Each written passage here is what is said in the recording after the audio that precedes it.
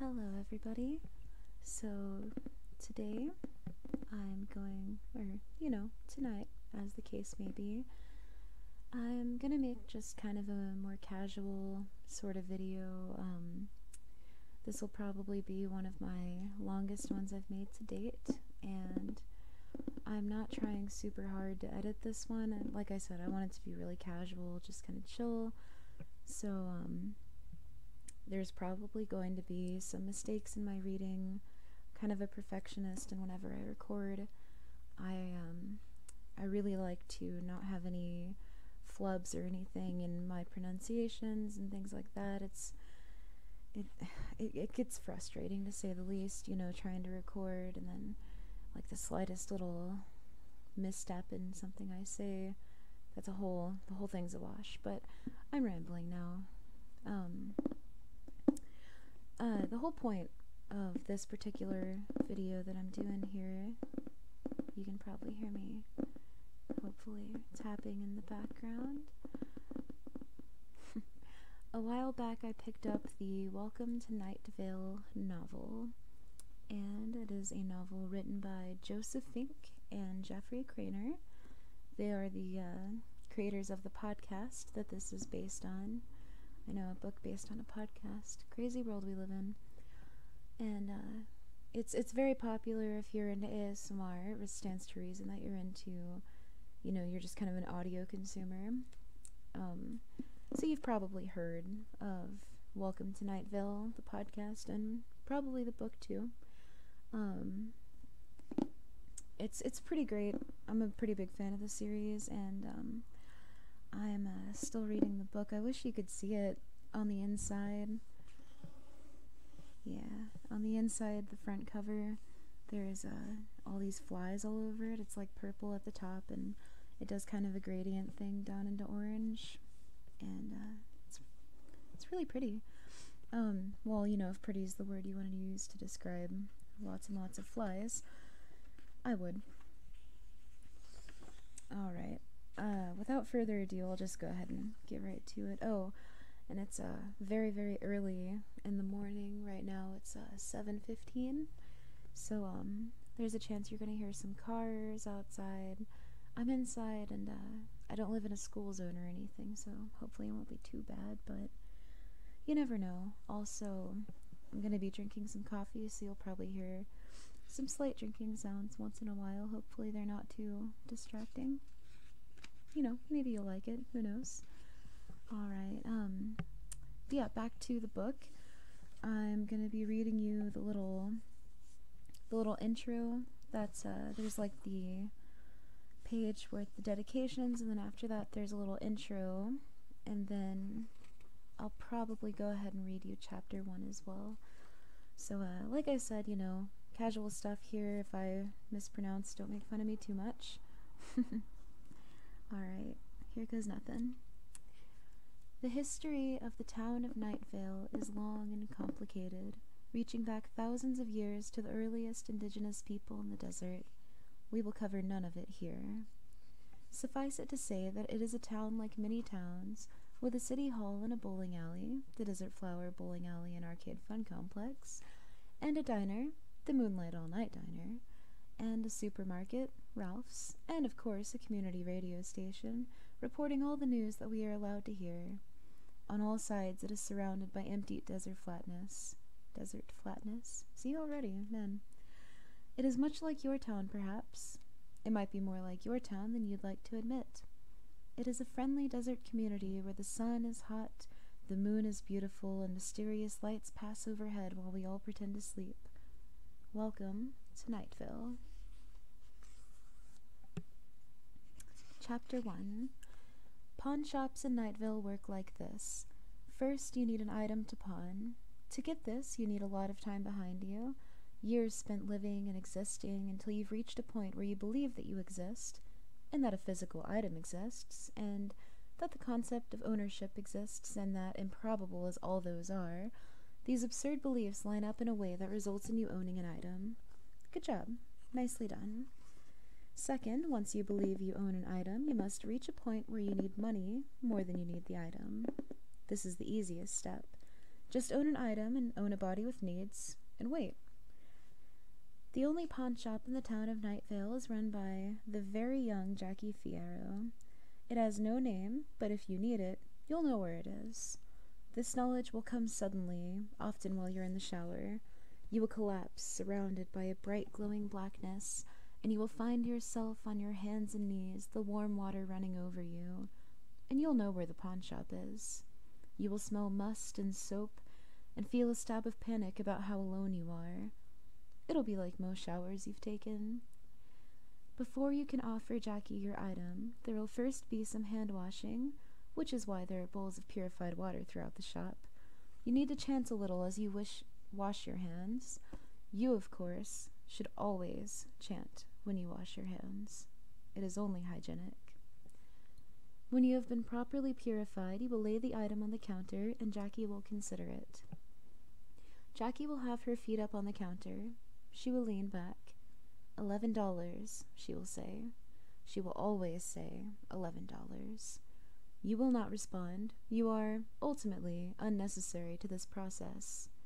You are ultimately unnecessary. No, no, she'll say, waving her hand, and then she'll name her actual price. Usually it is money. Sometimes it is other things. Sometimes it is dreams, experiences, visions. Then you will die, but only for a little while. The item will be given a price tag, $11. Everything in that pawn shop is that price, no matter what she loaned you for it. Once you are no longer dead, she will give you a ticket, which later you will be able to exchange for the item.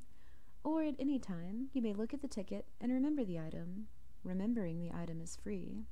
You are leaving this story now. You are only an example, and it is probably safer for you to not be in this story anyway. Alright, little coffee drink here.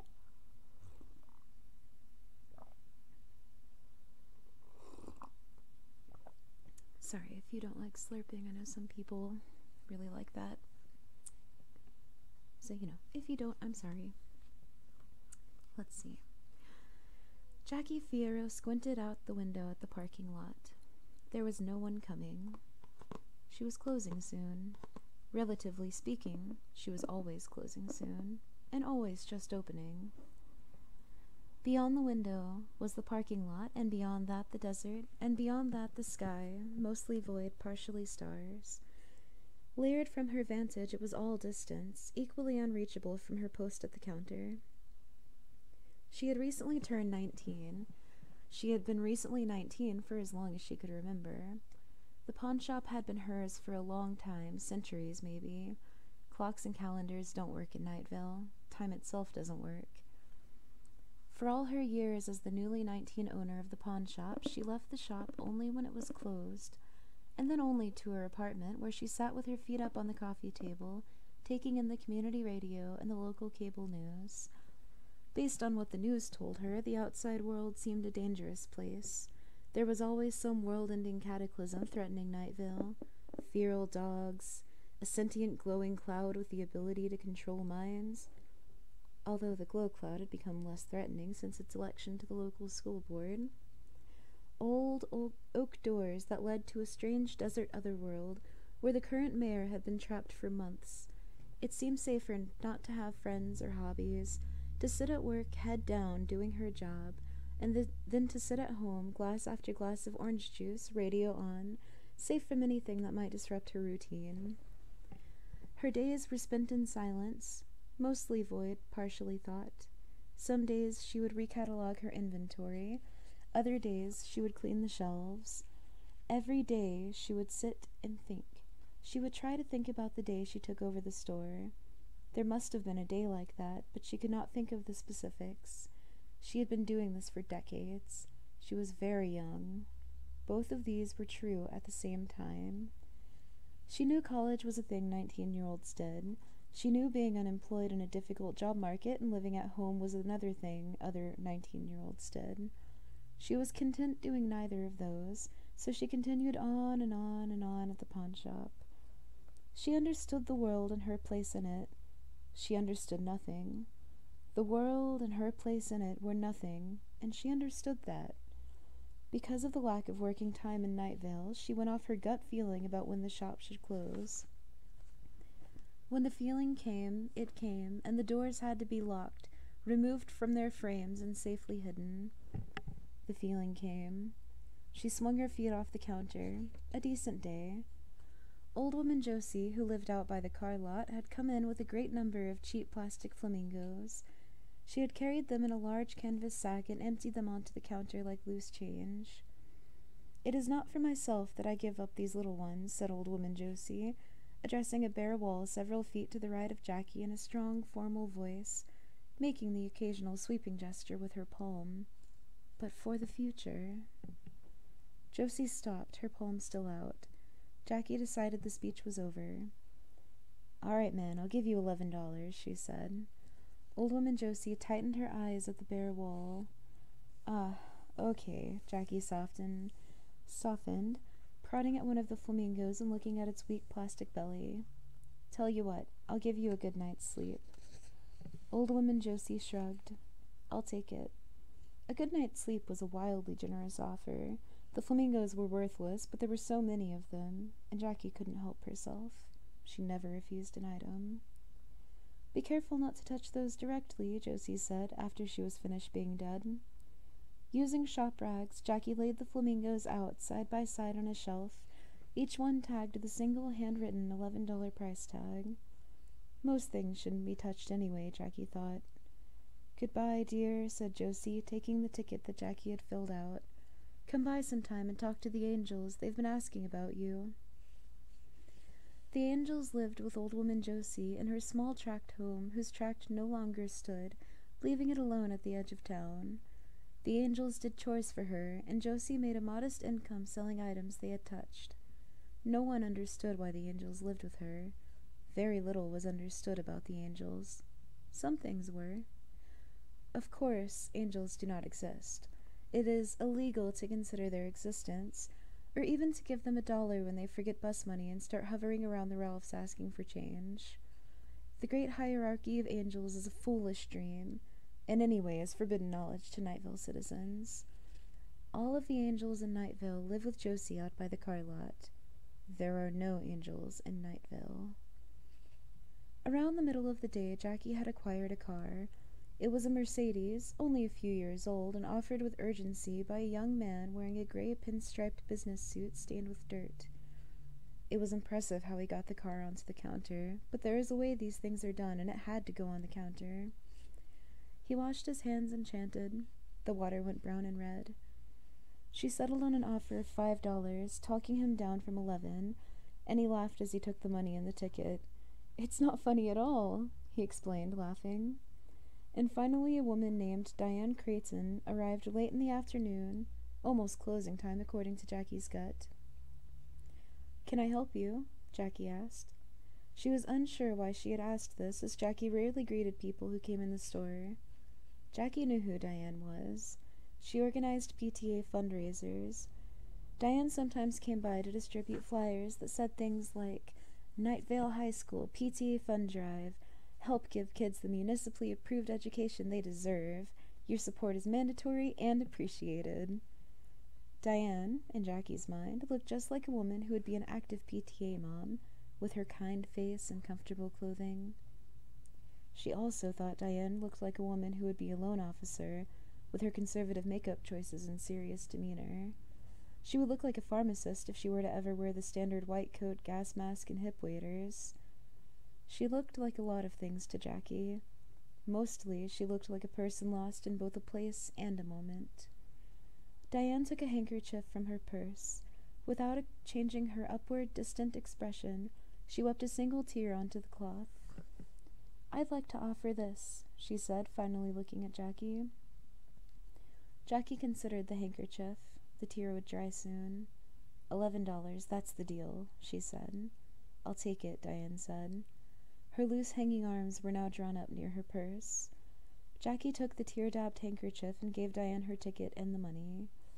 After her brief death, Diane thanked her and hurried out of the shop.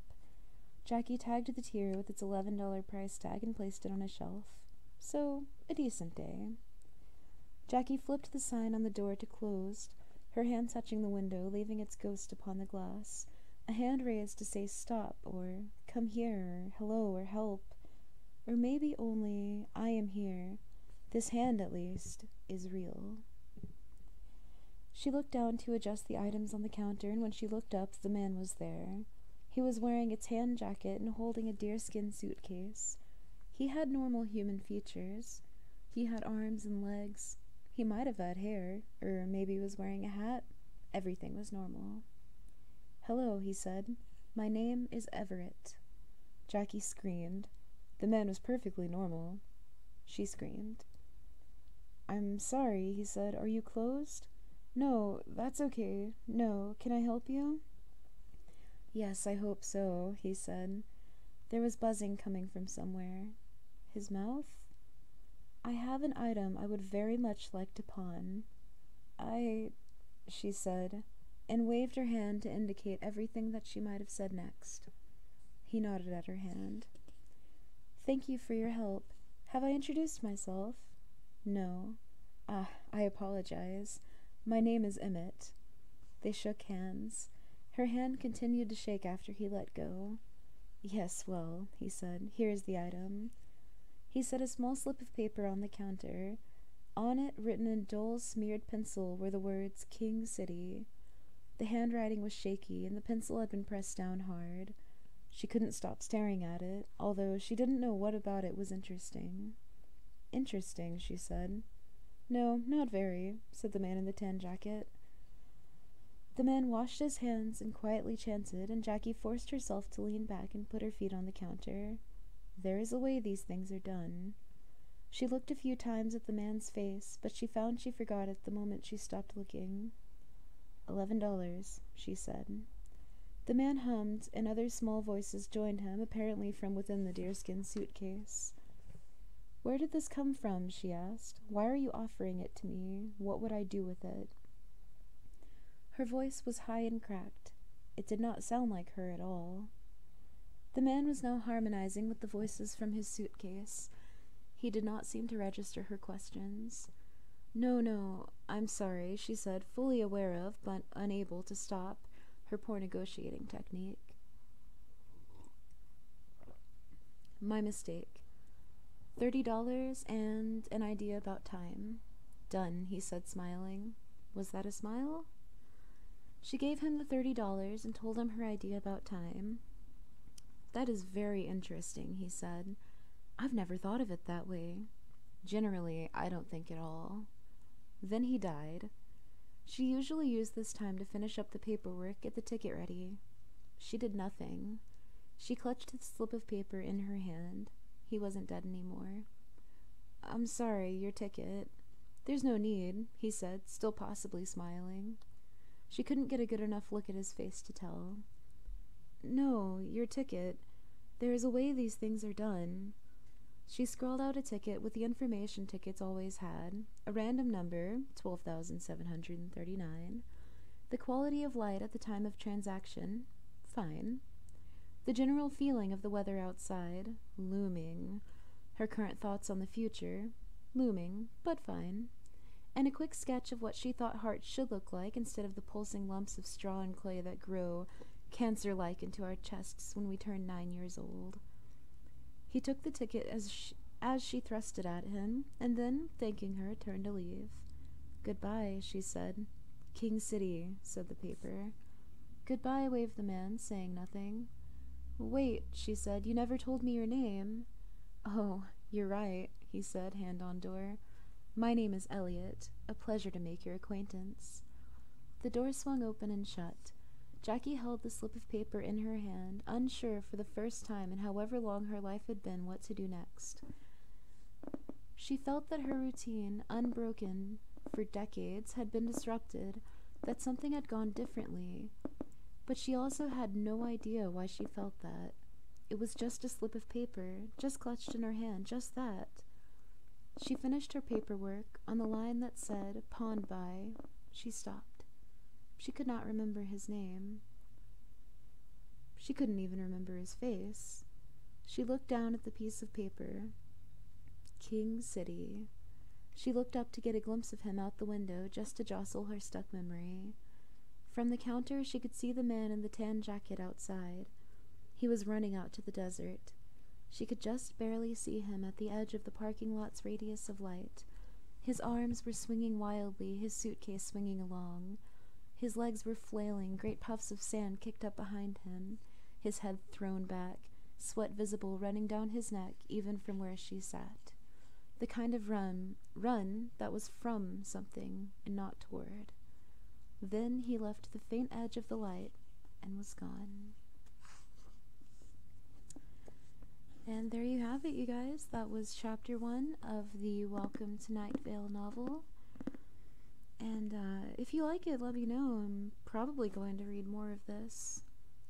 I've actually got a little bit of a, good thing worked out with this headset I'm using, and I figure I don't really have to record video for it to be an effective ASMR video. So yeah, I really, really appreciate any kind of feedback. I mean, honestly, good or bad, it's all helpful. So, if you have any, I don't know, I guess just like things you want to say, anything at all, just leave a comment and stuff. It really makes my day reading your comments. There's not a lot of them, but the few I do get make me really happy. So, thank you for that. I don't have a whole lot to say here other than, you should really go listen to Welcome to Night Vale. It's a very good podcast. Maybe I'll do a video in the future discussing, like, my favorite podcasts and things like that, because I really listen to a lot of them. I could probably work out some kind of a top 5 or top 10 kind of situation and, get that going. I've thought a little bit about maybe doing a similar thing, talking about, like, movies and stuff. Like, that's the bulk of what I do, is I work and I watch movies and I play on the internet, so, why not talk about the bullshit that I spend my time doing? It's what everyone else seems to do with their rambles and whatnot, which I guess this has kind of become one as well. Probably put that in the title so as to not be misleading. But yeah, this was really fun. I'm happy I decided to make a new video for you guys. Alright, well, hopefully you got some good tingles out of this. Maybe, get a little introspective and weird. The writing always makes me feel that way. I enjoy it, but yeah, rambling a little too long here, so, get some good sleep or have a good day if you're listening to this in the morning. Just try to have, a good time in general if you can. Hopefully that's, a thing that you're able to do. So, I'm gonna go ahead and end this here before it runs a little bit too long. Yeah, I'll see you guys next time.